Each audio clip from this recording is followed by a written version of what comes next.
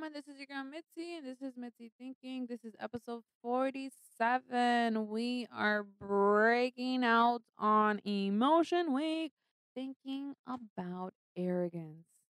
That's a tricky emotion to deal with. A lot of people confuse confidence with arrogance, and a lot of people are arrogant. Doing this episode, I was able to realize that arrogance comes up with a lot of insecurities, and I have insecurities. Who doesn't have insecurities? I think a lot of people have arrogance sometimes because everybody's dealing with insecurities, and everybody's just trying to flip and figure it out life and just keep going. And sometimes when you have to just keep moving and keep going and you have to act like you know what you're doing, this emotion is going to appear to other people, because you're insecure. You're just trying to figure out life. You're just trying to get with the program. You know what I mean? You're not quite sure what's going on. And then you have to deal with other people that expect you to know. You know what I mean? You deal with people in the world that they just expect you to know what you're doing, expect you to do this and this and that. But then that's when I feel like arrogance has to step down. You know what I mean? Because there's certain areas in our lives where we just have to be vulnerable, or just we have to just expose our insecurities so that we can grow, and I feel like arrogance is a tricky thing because when people don't want to be vulnerable and they don't want to show their insecurities, then they will hold on to this arrogance and then it will just be their personality trait, and then that doesn't ever allow you to grow. So I feel like understanding the concept of arrogance in general as a whole and then breaking it down from the differences of confidence will possibly help you understand when you are being confident and when you're not, and when you're just being an arrogant asshole. And I had to put it into perspective. I had to realize, and I reflect it now going forward. And it's really helping me change my words, change my actions, change my perspective because nobody likes an arrogant asshole. One first thing. Everybody's just trying to grow. So to be able to grow, you just have to just suck shit up and just be vulnerable because in those vulnerable moments, not only will you grow, the other person that you're being vulnerable to will also grow as well. And that's one thing that I had to realize is like I hate being vulnerable. I hate putting myself in a vulnerable position. I hate showing that I'm insecure.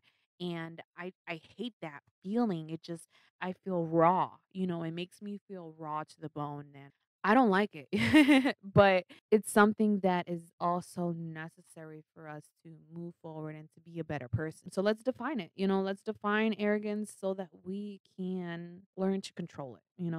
So, per CambridgeDictionary.com, arrogant is an unpleasantly proud and behaving as if you are more important than or know more than another person or just people in general.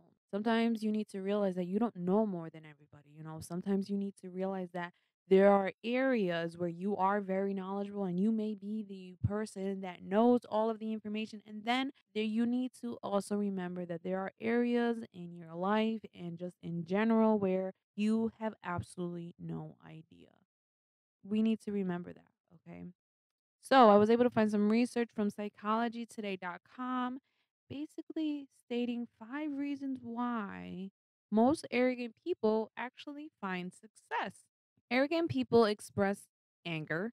Number one, by expressing anger freely appears to be intimidating, and intimidation is considered to be a good trait for a successful life. Number two, arrogant people are difficult. And when people are difficult, a lot of the time people don't want to argue or deal with the difficultness. So they end up winning by the difficultyness and how the other person just forfeits.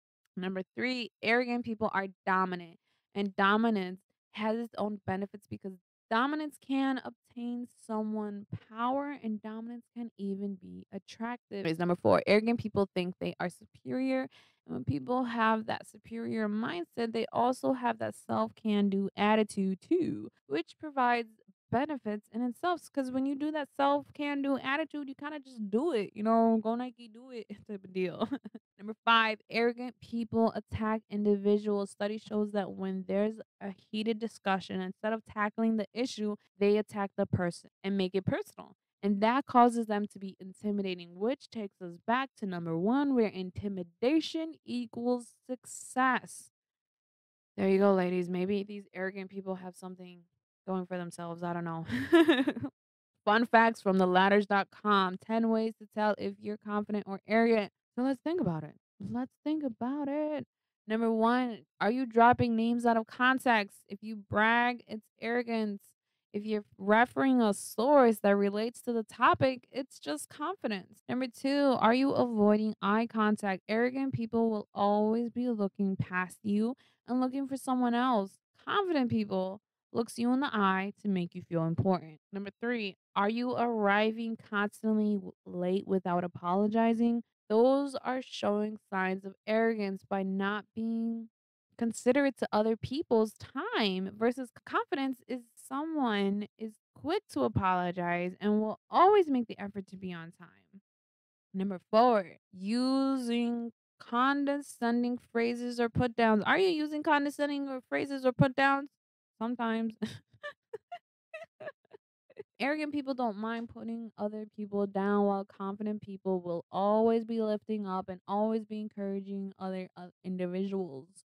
Number five, are you strutting your stuff, showing off your swagger when you're walking into a room? Well, that shows us you a little bit arrogant too. It shows a type of dominating that you are trying hard, versus confidence. They're just open and less intimidating. And number six is interrupting conversations frequently. Are you interrupting conversations frequently? Do you just want to interrupt me right now? Just be like, hey, Itzy, I know what this really means. Well, that shows you're not listening and you're just arrogant. People who have confidence listen to everything and show sincerity to what's being said. So, if you're really not caring, then you are probably an arrogant person. But, I just made me realize that, sometimes we may just be arrogant to certain people and not to other people, because I feel like sometimes I have to be arrogant to certain people so that they know I don't like them. Is that wrong? Maybe. Dang it. I need to really think about this. Anyways, number seven, having an answer for everything, never admitting that you don't know. Arrogant people don't like to admit that they don't know things. They don't. Versus confident people aren't afraid to admit they don't know. And I think that's where I'm confident, because I am very much not afraid to tell you that I don't know something. Because there's a lot of things I don't know. And it's okay. Number eight, always ones up the other person. Arrogant people feel the need to brag to think people will accept them or see them in a great way, versus confident people don't feel the need to brag. Number nine, blast competitors. Arrogant people can't see the strength in their competitors, versus confident people don't need to badmouth competitors because they are secure within themselves. Number 10, blame someone else. Arrogant people can't fess up to their own mistakes, versus confident people aren't afraid to recognize, reflect, and resolve those matters that fell short on them. Not every moment is a blamable moment. Ladies and gentlemen, let's remember this. You cannot blame everything on anybody else. Sometimes you really have to just turn the finger back on you and see what was your part on the situation. Alrighty, let's just jump right into the quotes. I got you some three quotes today. Number one, arrogance requires advertising, confidence speaks for itself. Number two, arrogance is used by the weak, while kindness is used by the strong. And last but not least, a mistake that makes you humble is better than an achievement that makes you arrogant. Hmm. Are you thinking with me? Well, I hope so. So I thank you. That is it. That's the show. I appreciate y'all for staying for episode 47. I am really excited to be this far in. There's a couple more projects that I have coming out. I really hope that you guys stick around, show me some love. Let's all think together. Food for thought. Don't look down on anyone unless you are bending down to pick them up. We need to be there for each other. With that being said, bye y'all. Take care. Till next time.